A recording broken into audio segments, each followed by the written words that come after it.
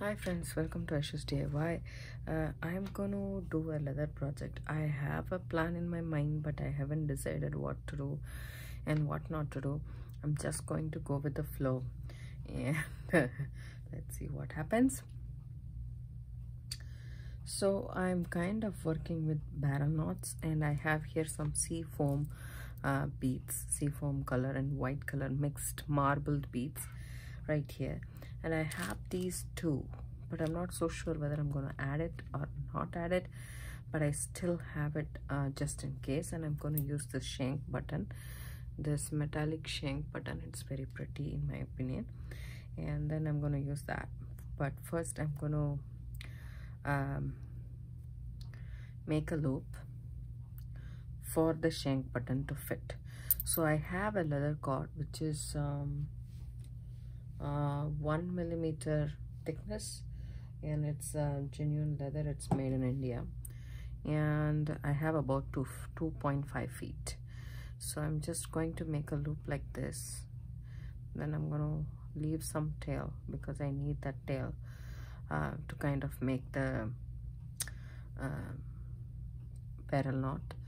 Then I'm going to check whether this one is going through this or not. So I need about this much. Okay, that's where I need the loop to be. So I'm just going to reduce this a little bit more, and again I lost touch, but that's okay.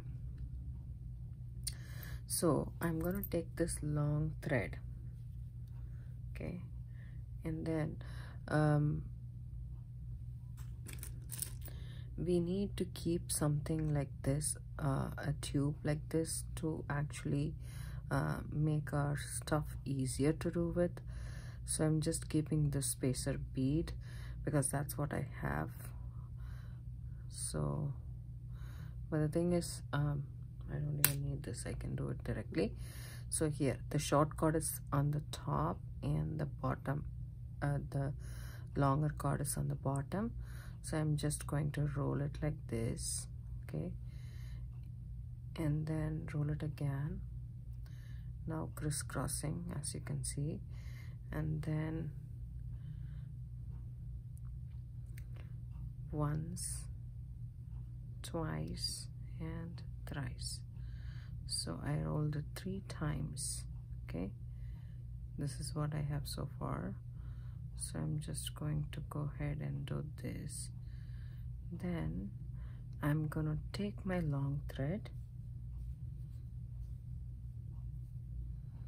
and I'm gonna put it inside all the loops that I made, okay, and then I'm gonna hold the entire unit in my hand and pull the long thread through, the long cord through, okay. Just hold on to it and pull it just like so. Now you have a barrel knot, but you need the knot very close to where you want the knot to be. So this is my shank button, and I have a long way to go, okay. So I'm just moving this just up ahead so that my loop gets smaller, okay. There we go. And now I'm checking my shank button is going through. So that's where I want my loop to be. So you can hold that and then kind of make your way up and cinch this knot.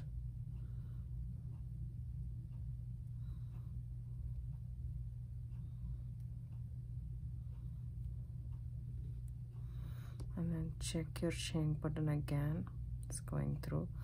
Just need to move a little bit more and check it one more time. Now it's perfect. And then tighten this up. Okay, there we go. Our knot is done and ready. If you want, you can put a dab of a GS Hypo cement over there, and I'm gonna leave it just like that for the time being. I'm gonna start with my beads. So I'm gonna put one of my this bead, the rectangle bead, And then what I'm going to do is I'm going to bend this cord right here on itself, okay? And then I'm going to wrap it around.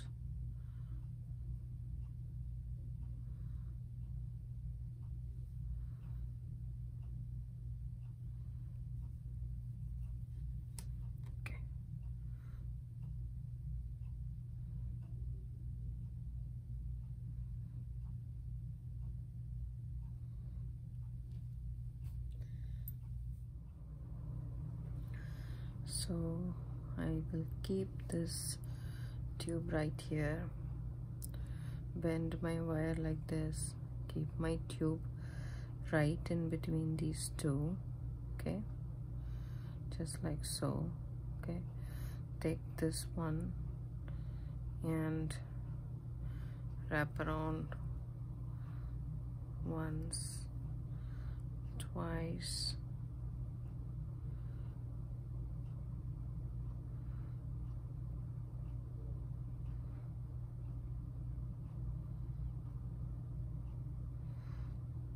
and then take this long cord and put the end through this tube.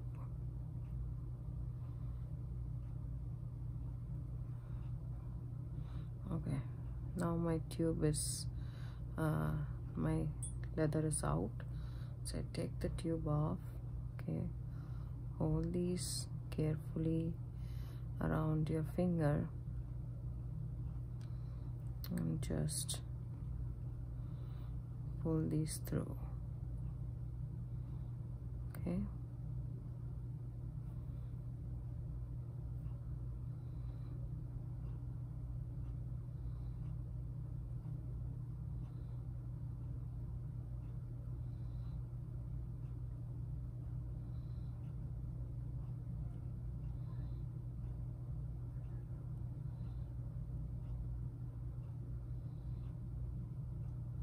I'm just making my way out towards right next to the bead.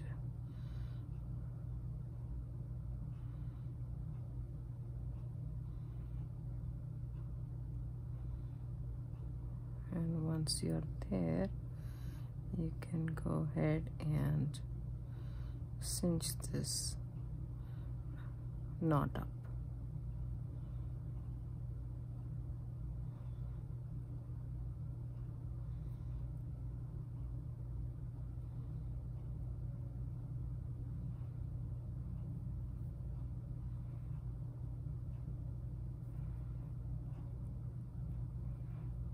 There we go.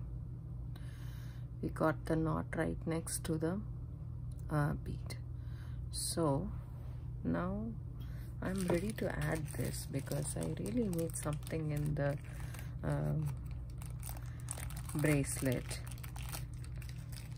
to tie it to the shank button. So I'm just going to put this one here. I don't know, for some reason I have a knot over there. I'll go ahead and untie it. Add my next bead, which is rather a big hole, so I'll be sitting right like this. And now what I'm gonna do is I am thinking of using a different one.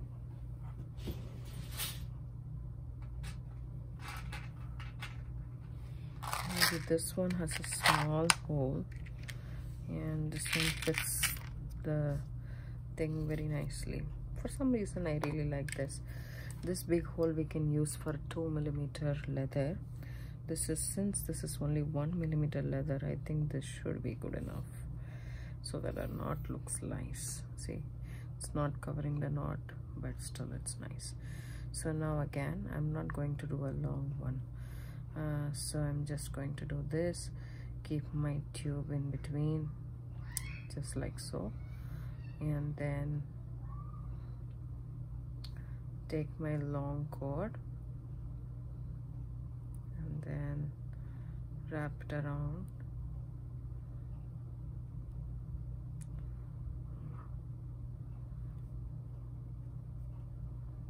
That's good enough.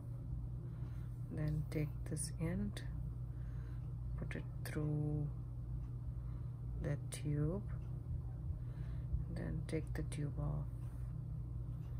Okay, then pull this long cord through, and now you have the knot. But all you need to do is you need to make sure that your knot lands right next to the bead.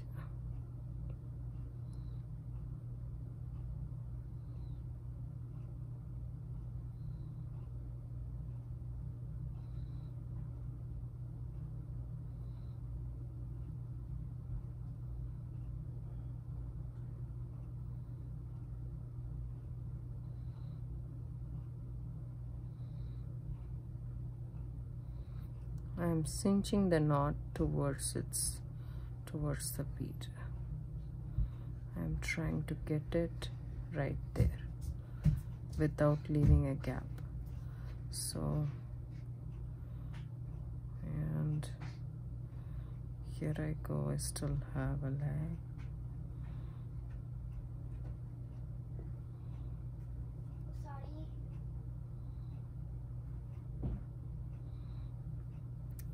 There we go, our knot is done. So next we need to add the next bead.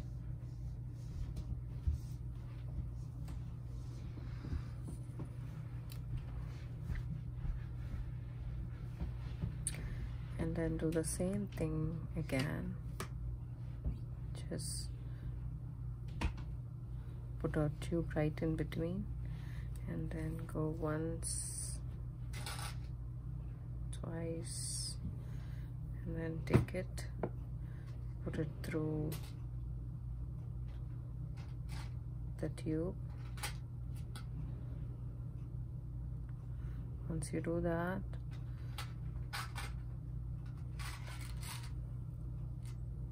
take it off, and then slowly kind of, now you know exactly where you need your knot to be. Just hold on to the two wraps, don't let it go. Okay, then kind of cinch your knot right next to your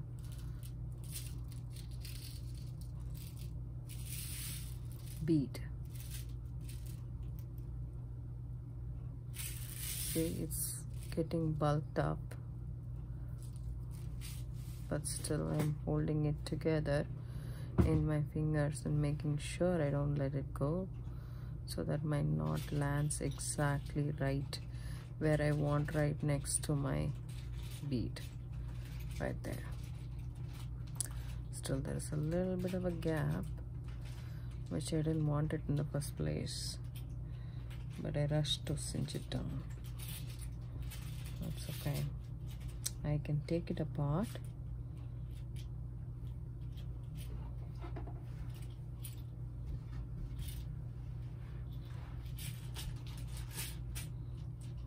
There we go.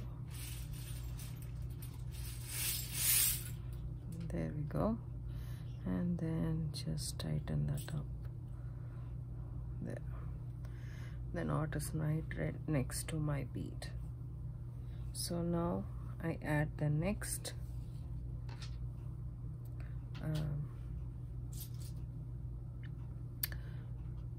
spacer.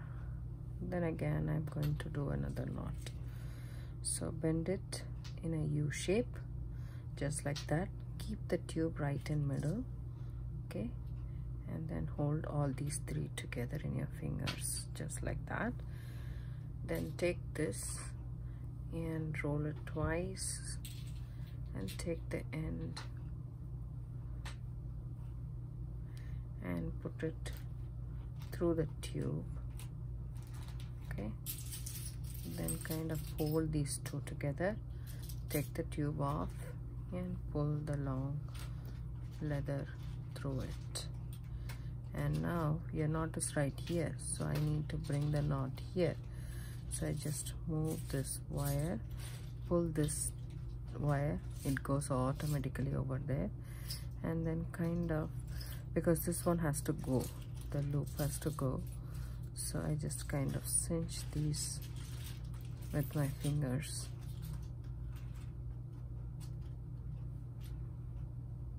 And pull the leather. We have only one leather cord to work with. That's why this knot is like this. There we go. We are just making our way through it. See, I'm rolling the thing and getting this tighter and tighter and tighter. So where you want your knot to be, you just keep the knot loose until that time and then tighten it.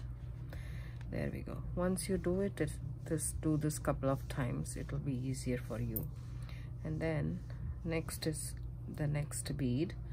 So we shall go this until we reach our length of the bracelet, and we need space to add the button too, so you need to take into consideration that length as well. Okay, now again, bend the wire in U shape. This one is a short and this one is a long. Keep the tube in between right here. Okay, and then hold everything together with your fingers. Take the long wire and wrap it twice, and then come down. Take the end and put it through the tube. Once you feed it through the tube, then what you can do is take the tube off. Okay, and then pull the wire gently out. Now you have this, so you have to go here. So what I do is I pull this thread and then I move it right there. Then when I pull this, I loosen up my wraps just like so, and then pull the cord as well. Just don't lose the wraps. You have two wraps right there, so just rotate it and pull a little bit, rotate the loops and pull, rotate and pull. You have to go all the way here. So see, I'm not tightening my loops, I'm just rotating it like that, and then pulling the cord. Rotate and pull. Once you get where you want to, then you can go ahead and tighten the knot, and you have your barrel knot right there. So the next is to add the next spacer bead. I'll finish up the bracelet and come back. Welcome back. I did finish knotting all the way up till here. Now I am ready to add my clasp. So it's a shank button, and I still have a lot of cord left. If you want, you can use this as a anklet also, so then you might need extra bead for that.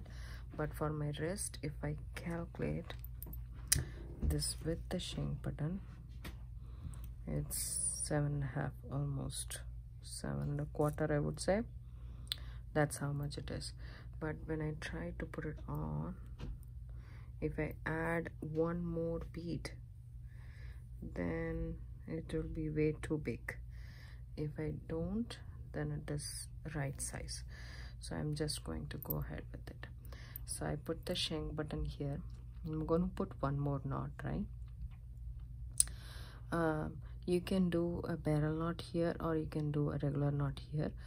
We can try and do a barrel knot since we need extra bit space.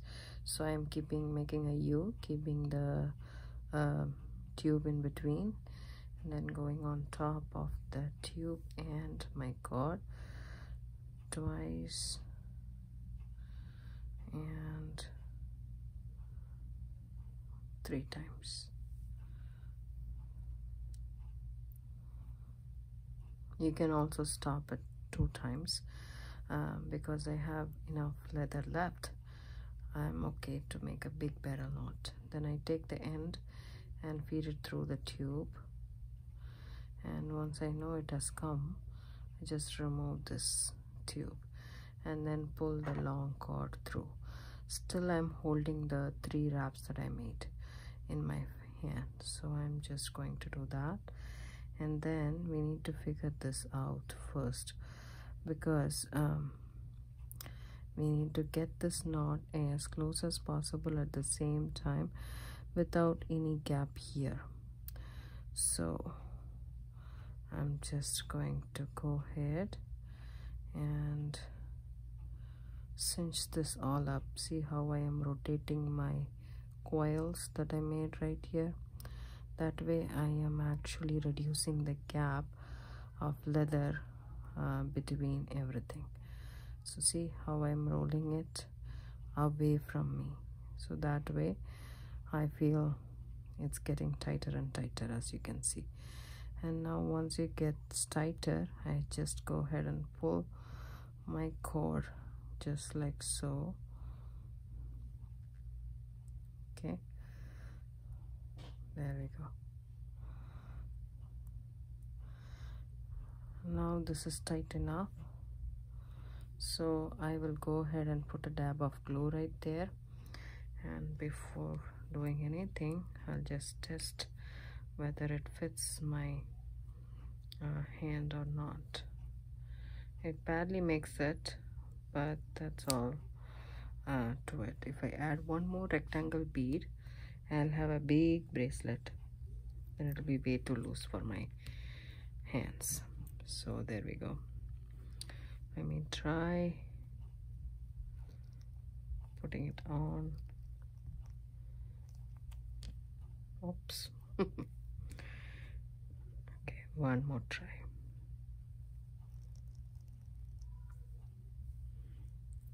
There we go. It fits perfectly around my wrist. So that's all we need. Okay, and I'm checking one more time. Okay, now I'll go ahead and drop glue over here and over here in the knot, and then I'm just going to snip off the excess cord. You can use GS Hypo Cement E6000, whichever glue you want, you can use it, but I want a nice dab of glue right there. There we go. Don't want this to come off ever, so pull that through and put a dab here and in the back also, and then over here as well.